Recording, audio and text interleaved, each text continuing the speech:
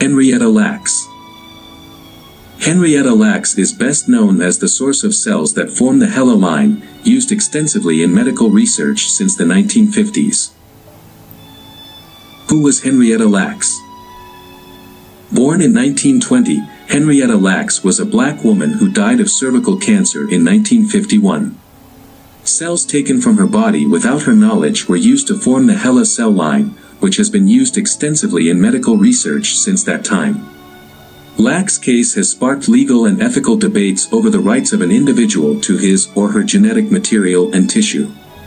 Her story inspired a best-selling book titled The Immortal Life of Henrietta Lacks, which was adapted into a movie starring Oprah Winfrey.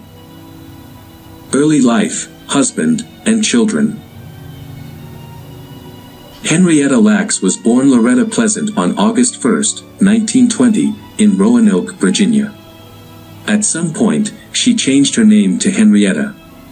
After the death of her mother in 1924, Henrietta was sent to live with her grandfather in a log cabin that had been the slave quarters of a white ancestor's plantation. Henrietta shared a room with her first cousin Dave Lacks. In 1935, the cousins had a son they called Lawrence. Henrietta was 14 at the time. The couple had a daughter, Elsie, in 1939 and married in 1941. Henrietta and David moved to Maryland at the urging of another cousin, Fred Garrett. There, they had 3 more children, David Jr., Deborah, and Joe. They placed their daughter Elsie, who was developmentally disabled, in the hospital for the Negro insane. Cancer diagnosis and death. On February 1, 1951, Lacks went to Johns Hopkins Hospital after experiencing abnormal pain and bleeding in her abdomen. Physician Howard Jones quickly diagnosed her with cervical cancer. During her subsequent radiation treatments, doctors removed 2 cervical samples from Lacks without her knowledge.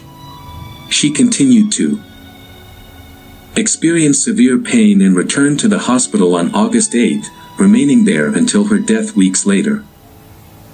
She died at Johns Hopkins on October 4, 1951, at the age of 31.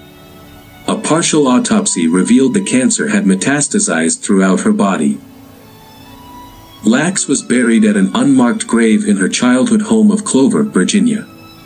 Her son David noted how rain poured from the sky, as if heaven was weeping for his mother.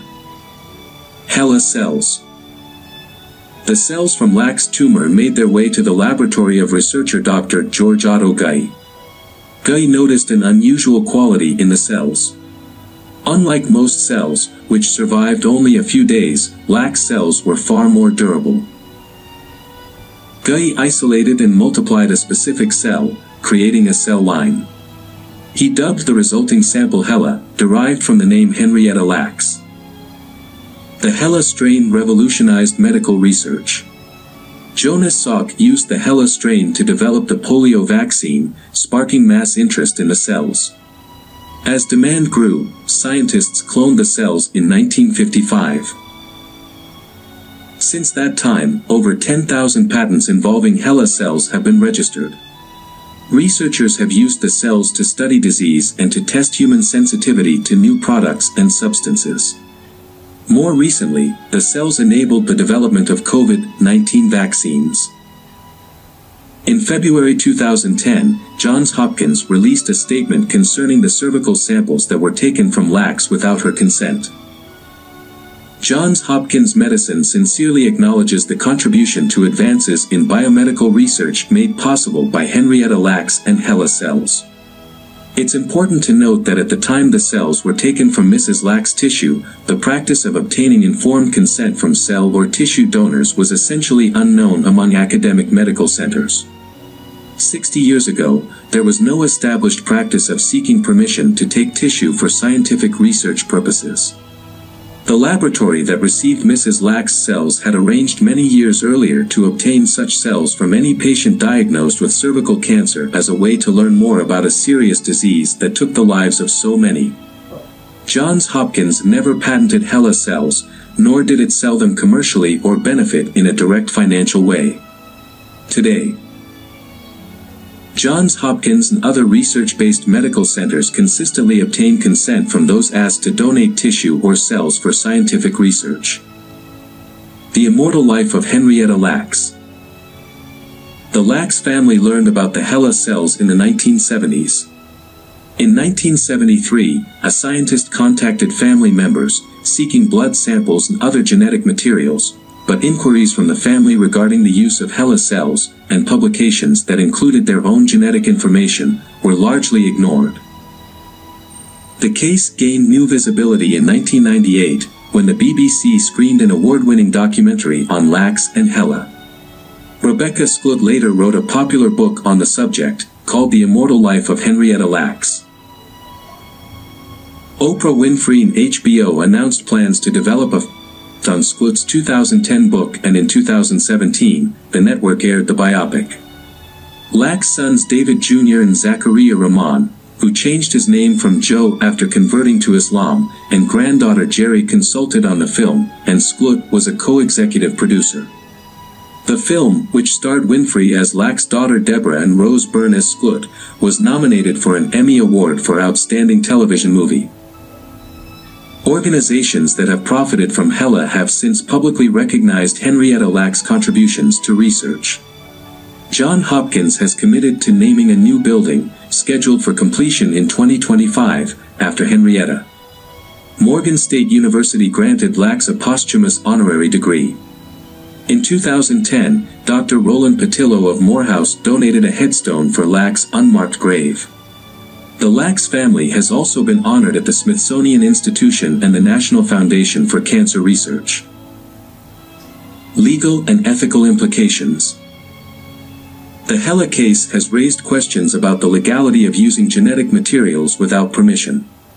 Neither Lacks nor her family granted permission to harvest her cells, which were then cloned and sold.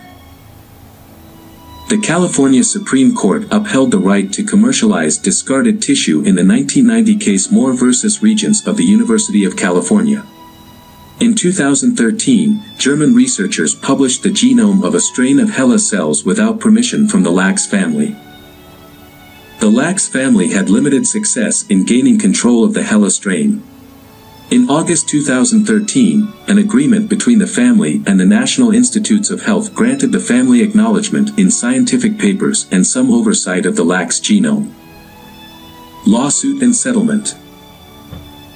In October 2021, Lacks estate filed a lawsuit against biotechnology company Thermo Fisher Scientific Incorporated based in Waltham, Massachusetts. It accused the company of selling her cells without her knowledge or consent as part of a racially unjust medical system, and demanded Thermo Fisher give up the full amount of profits obtained by commercializing the HeLa cell line.